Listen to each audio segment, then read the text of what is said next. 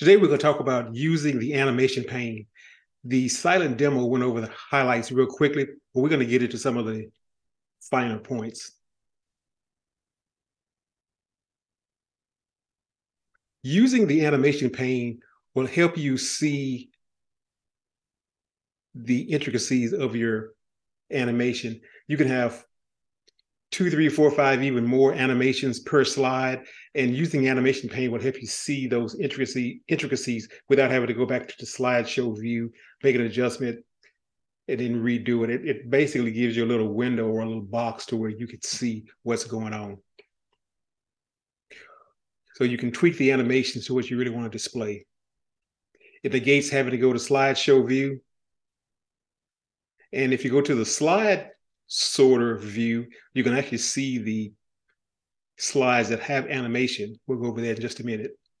Now, animations differ from transitions. Transitions typically are the entire slide moving from one slide location to the next slide location or number, where animations affect what's on each individual slide.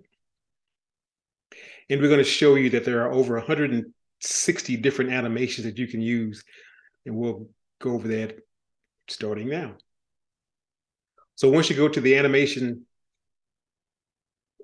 screen, you'll select animation, of course, and then animation pane. And you can animate, as it says here, text, pictures, shapes, tables, smart art, and other objects, and even a group of objects. So once you click on the animation pane button, the pane opens up on the right side. And it will list the current animations. And from there, you can modify the timing, the triggering, whether it's on a click or a pause or this previous slide or with the current slide, whether you want to have the animation enter, exit, or have emphasis or have motion, also durations, and there's other things. As you see, you can rearrange the order of the buttons. Here's a example or a sample of a previous slide that I built for another organization. You notice the animation numbers are here, which matches what's here.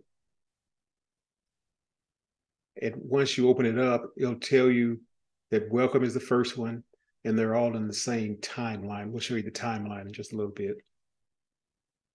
So by clicking on the first animation, welcome, it tells you that it's on click, it's a fade, and it's going to exit, which means it's already displayed once the slide comes up.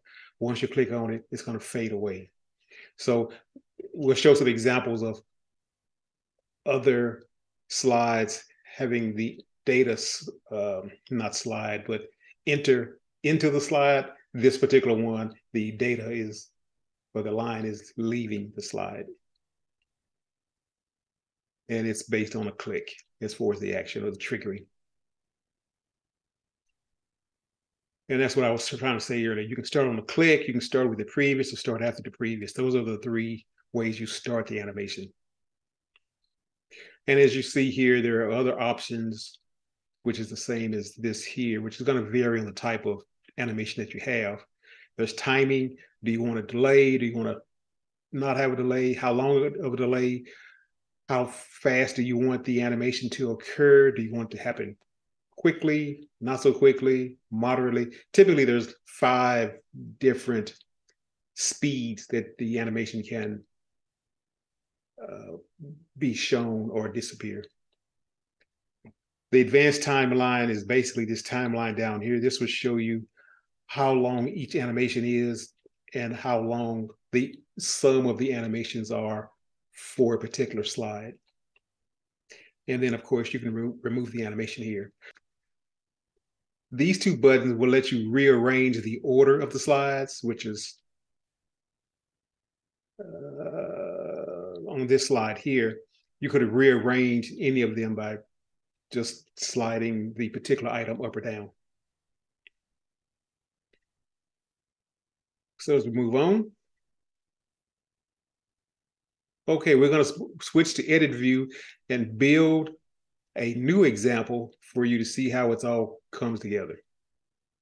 A couple of more things before we move on to edit view.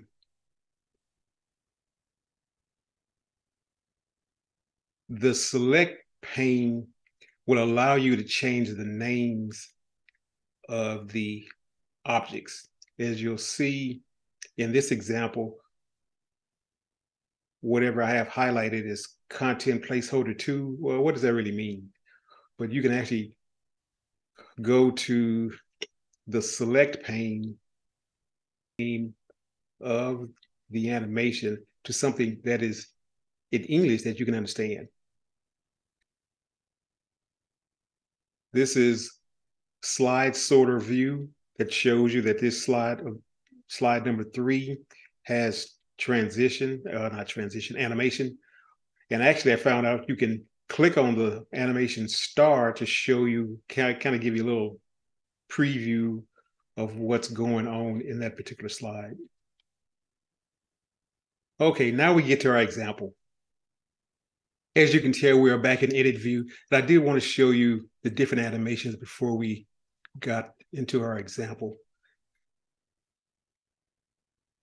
So if you just click on any of the active boxes, click on animations, and then if you click the middle arrow, it'll just show you the one that you're in. This is entrances, I believe. But if you click the double down arrow or more, then you can see the ones you have for entrance and the ones you have for emphasis. Pull this down. The ones you have for exiting, and then the ones you have for motion.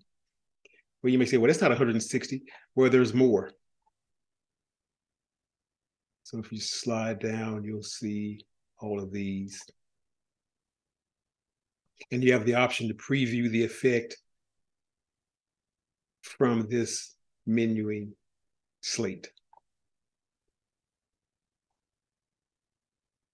Those are the ones for emphasis.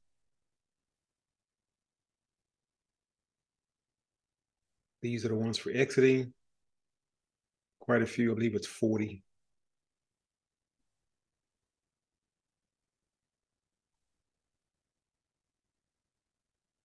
And then the ones for motion. There's a whole bunch for motion. So over 160 different animations you can select. Okay, now to our example. I've pre-listed what we're going to do, or just some sample data. Here's our to-do list. See if we can get through this correctly the first time. Okay, to show all animations, what you want to do is highlight all of your animations, pick one, let's say fly in. Well, first of all, let's go and delete what we have. So we're going to go to animation pane, and let's remove those so they start off clean. So you want to paint them. Let's go with float in, move those to the top, hit play selected, and if you watch the screen, they come in as one group. Got to maximize this.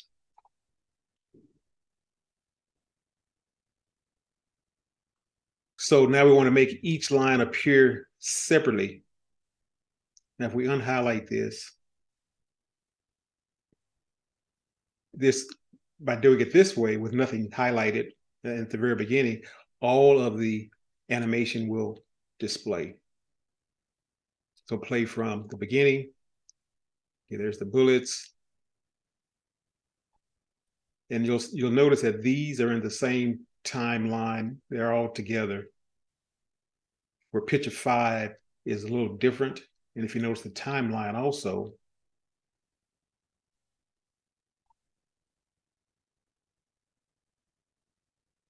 it happens rather fast. So instead of just having these 4 pop in together, which is okay. Let's make them appear separately. So what you need to do, click on the first one, hit the drop down,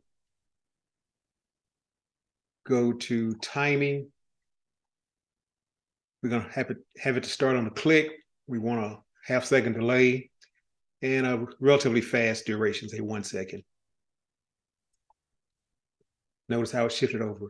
Now we want the second one.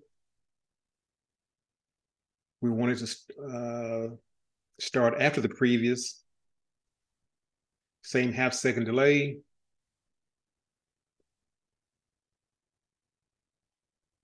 Notice how it's shifting along this timeline. And the same for the next two.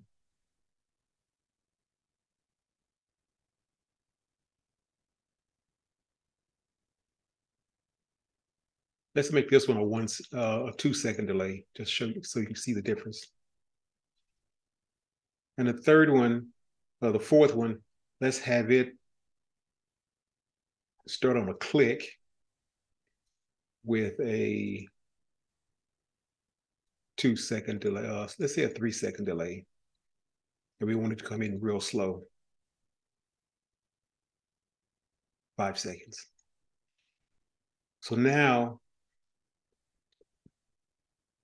we just paint the first 4 animations on this slide, hit play selected, and watch the slide. The first one comes in, the second one comes in, longer delay. The third one comes in, and it got a 5 second delay. The fourth one comes in. Note the timeline down here. So it took 8 seconds. Let's watch the timeline. It took 8 seconds to run all of those slides, or all those animations. Now it's coming up on the fourth one right here. And notice how extremely slow it's coming in. So that's how you use the animation pane to modify your animation and to make it come in fast, slow, up, down, left, right, flip, whatever animation you want. Something else I want to show you. Effect options. You can animate the text to come in all at once, which is what we've selected. Come in by word or come in by letter. Let's just change it to word and look at the difference. Let's just select that one and hit play from. We got a 3 second delay, I believe it is. So you can see the words are slowly coming into focus. All right. That's how we change that effect. Now, the next thing, okay, we wanted the paragraph to flow different from the bottom. We did that really at the very beginning. And then on this next thing, we want the first line to be already shown and the others fly in from the right. So what you want to do is remove the animations. You can either do it here individually or you can just go to none. And what you want to do is paint these 3. And we want them to fly in from the right. So we want to go to enter. Fly in.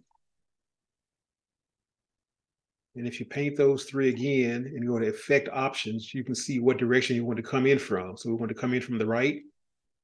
Click it. Let's start a picture. Let's move all of these up.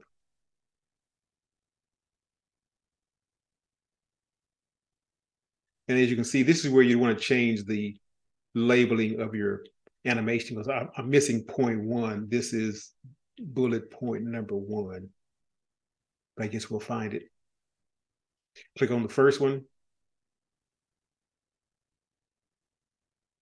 Oh, bullet point number 1 is going to be there automatically when the slide starts. So it moved in rather fast. We could slow it down, paint those 3, go to timing, let the duration, see the duration is very fast, so let's slow it down some to maybe 2 seconds and give it a half-second delay. Now let's play those 3. A little different. Comes in from the right. Okay, now the last thing we want to do is to add clip art to appear, stay, then exit. You can ignore that. That's just my version of a placeholder. We have a piece of clip art already added. It's picture number 5. What I found out by reading, you can use the same graphic to come in and then go out. But what it needs to have is a little bit of a gap in the middle so it'll hang out and then you can remove it. So let's remove the animation that I already have on it. We're going to select the graphic and we want it to appear. So we're in the appear. So there's appear. Notice our picture 5. What it is, we got these 4, and then this is the 5th object. So picture 5, you can click on it here, check the timing. We want to give it a, let's say, a 1-second delay. Let's have it follow the others.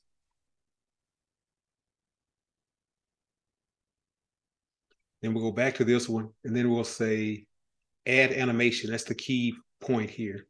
You want to add animation, and we want it to exit.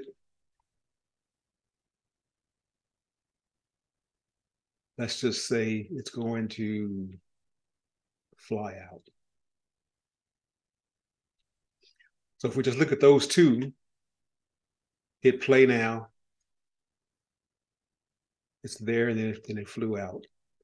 Let's go back to the very top and play it. There's bullet 1, there's 2, 3, and 4. And notice you can also repeat an activity up to 10 times or until you tell it to stop. Let's slow it down a little bit. Start from the top.